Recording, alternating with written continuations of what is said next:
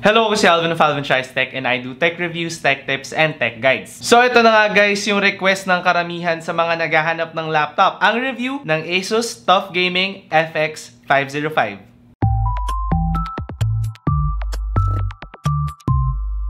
And syempre, bago ang lahat, if you haven't subscribed to my channel yet, subscribe by clicking the subscribe button down below and hit that bell icon so you get updated whenever I post videos. And ito guys, simulan na nga natin. Hindi ko napapatagalin dahil maraming nag-aantay sa laptop na to. So ang Asus FX505 ay isa sa mga model ng TUF Gaming ng Asus. So yung TUF Gaming basically, siya yung gaming brand ng Asus apart from Republic of Gamers. So hindi talaga siya part ng Republic of Gamers na line. Mas more on doon siya sa budget end. So bakit siya naging budget end? Okay, simulan muna natin dito kasi ito talaga yung dahilan bakit nasabi natin na budget laptop ang Asus TUF Gaming FX505. First, dahil doon sa pinaka-body niya. With the design, pagkakita mo agad, this laptop is made out of plastic. So, yung pinaka-keyboard deck niya, pinaka-chassis niya, hanggang baba, this is plastic. Yung bakal lang talaga sa kanya is itong pinaka-cover niya and medyo manipis na bakal siya. Actually, yung naghahanap ako ng gaming laptop before, isa talaga to sa mga pinaka-mabenta na laptop nila kasi ayun nga, budget-friendly siya. And I would like to say na after a year, since nung nag-check ako ng mga Asus TUF Gaming laptop, they have improved a lot. Kasi dito pa lang sa chassis niya, unlike before na medyo matindi yung flex niya, mas less na yung flex dito, random mo talaga na mas matibay na yung material niya. So, build quality-wise, masabi ko na mas matibay yung mga bagong generation ng TUF Gaming na laptop. And with the design, ayun, this one comes in the color Stealth Black. It's actually available in 3 different colors. Meron siyang Gold Steel, Stealth Black, and then Red Matte. And then, ayun nga, from the name itself, the Stealth Black, ayan, may kita nyo, from the entire body of this laptop, wala talaga siyang kahit anong color. With the shape of the chassis, it still screams gaming. Kasi ayun nga, from the cover, may mga embossed na parts. And then, same dito sa keyboard deck nga, meron talaga tayong mga embossed parts with more muted colors. Talagang wala na yung mga sobrang vibrant na red from older versions ng mga gaming laptop. Aside from the keyboard. So, this keyboard is actually RGB. So, para dun sa mga RGB is life dyan, matutuwa kayo sa keyboard ng TUF Gaming laptop na to. Moving on naman, doon tayo sa keyboard. From my keyboard experience, medyo mushy yung keyboard niya. So kung gusto niyo mas tactile, I would suggest that you still get a mechanical keyboard. Pero hindi naman masama yung keyboard niya. And with the touchpad naman, wala naman ako nakuha na delays. Ayos naman yung experience ko sa kanya. Still clicky, walang problema. So ayun, with typing experience, wala kayong magiging hassle sa laptop na to. So ayun, kanina nabanggit ko na this laptop is actually the more budget-friendly na Asus gaming laptop as compared dun sa mga ROG nila. Well, kasi yung pinaka-body niya talaga is made out of plastic. Although I have mentioned na ayun nga, mas matibay na siya kesa sa before. Comparing it to the ROG line now, alam natin talaga from the look itself, from the body pa lang, kapag nahawakan mo, mas premium yung materials, meaning mas matibay yung sa ROG line pa rin. Pero yun nga, kung kayo talaga nagtitipid, I don't actually mind yung gantong klase ng build quality. Napaka-impressive niya na rin kasi for this price point, okay na talaga yung Asus TUF Gaming laptop. So for the screen of this laptop, this particular model is a 15.6-inch, 120Hz anti-glare IPS level panel. So, hindi talaga siya IPS. Meron pa rin talagang mga viewing angle na hindi mo nakikita yung screen. Pero, in general, pwede na rin naman. And with a full HD screen, napakalinaw talaga whenever you are playing games. Pag kayo mag-photo edit and mag-video edit, okay tong screen ng laptop na to. And with a 120Hz display, talagang very ideal for gaming ang screen ng laptop ng Asus TUF Gaming FX505. So, moving on naman dun sa ports natin. So, with the right side of this laptop, wala siyang kahit anong mga ports. Nasa left side lang talaga siya. And dun sa left side, meron tayong charging port niya, Ethernet port, HDMI port, tapos tatlong USB Type-A, and then isang headphone jack. So, isa pa yan sa mga key sacrifice pagdating sa Asus TUF Gaming. Medyo limited yung ports natin. Wala tayong SD card reader, wala tayong USB Type-C port, wala tayong mini HDMI port. Pero if you buy a dongle, medyo madali nyo lang magagawan siya ng paraan. So, take note na lang, kapag bumili kayo ng laptop na to and very dependent kayo sa USB Type-C devices, medyo bumili tayo ng additional dongle for that. Ngayon, with this laptop's portability naman, again, with the nano display, yun nga, maliit na yung bezels natin. So, napalit ulit nila syempre yung body ng laptop natin as compared dun sa mga lumang laptop. However, with the weight of this laptop, this one actually weighs around 2.2 kilograms.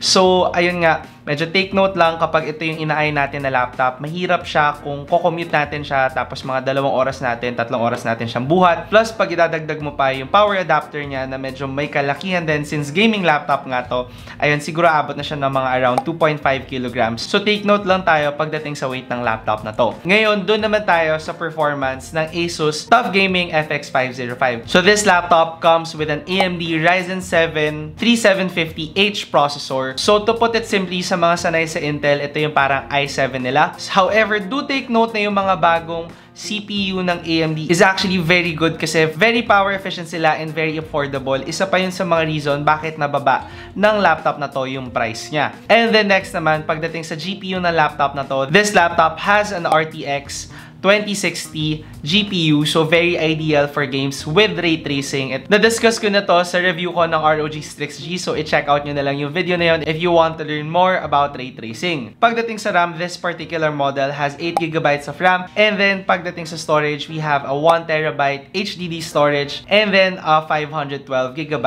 SSD storage. So pagdating sa specs guys, dun sa mga sanay sa laptop, we can already say na on paper, napakaganda ng specs ng laptop na to.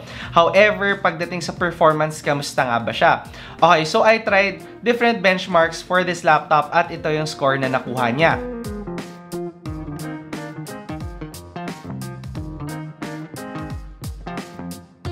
And then for gaming naman, I also tried gaming with this laptop. Tapos ito naman yung mga nakuha natin na frame rates at high settings.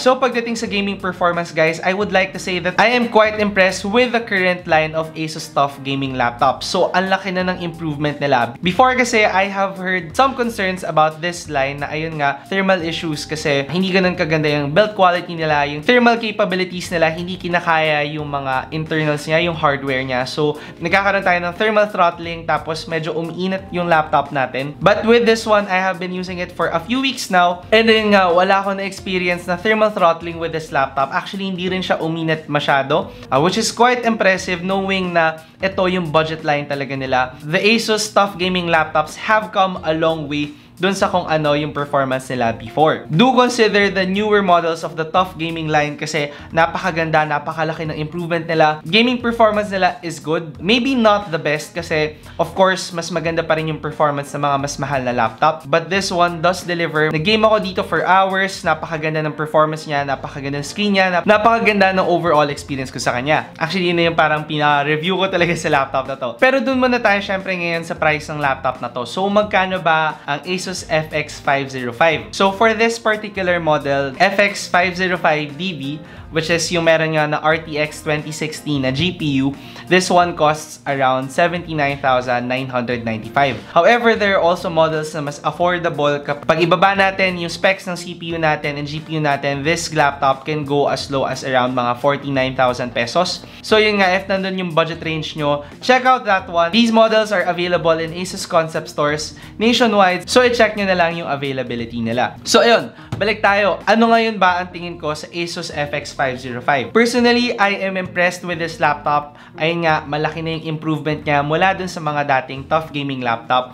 Napakaganda ng specs niya, napakaganda ng performance niya, napakaganda actually ng thermal capabilities niya, nabilib ako. Ayun nga lang, take note kung ano yung mga key sacrifices natin if we buy this laptop. Una-una, build quality niya, hindi siya kasing tibay ng mga ROG model. Yung port selection natin medyo bitin. However, it does provide yung mga main na necessity natin sa mga port selection. And then yung speakers niya, I have tried out the speakers of this laptop. Hindi siya ganun kaganda. I do suggest na mag-headphones kayo or magkabit kayo na speakers dito kung gusto niyo talaga yung magandang quality ng sound. Kasi hindi ako impressed pagdating sa speakers ng laptop na to. And then yung design nga, kung okay lang sa inyo, yung design niya na although clean yung colors niya, ayun pa rin, it screams out gaming. So aside from those things, if okay naman kayo sa mga bagay na binanggit ko and gusto nyo talaga makatipid kasi RTX 2060 GPU at that price guys, napakamura nun. As in, sa last video ko, nabilib na ako na meron silang ganun at 90,000, ibinaba pa nila ngayon at around 79,990. Meron na kayong RTX 2060 na laptop.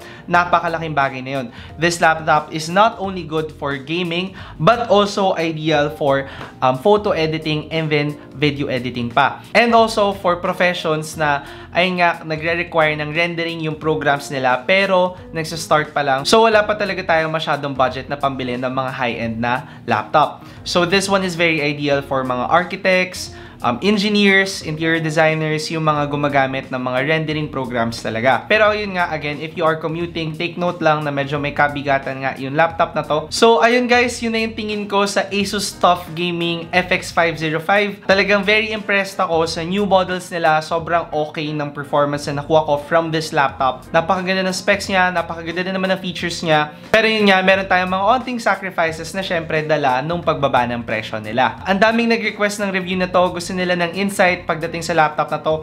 Hopefully, itong review na to, itong video na to, nakatulong sa inyo, nabigyan kayo ng insight kung ito ba yung dapat na laptop na bilhin nyo. Again, if you haven't subscribed to my channel yet, subscribe by clicking the subscribe button down below and hit that bell icon so you get updated whenever I post videos. And if you have suggestions for other laptops na gusto nyong i-review ko, at the same time, kung may suggestions kayo, paano ko pa may improve yung pagre-review ko, comment down below. Again, ako si Alvin of Alvin Chais Tech. See you next time.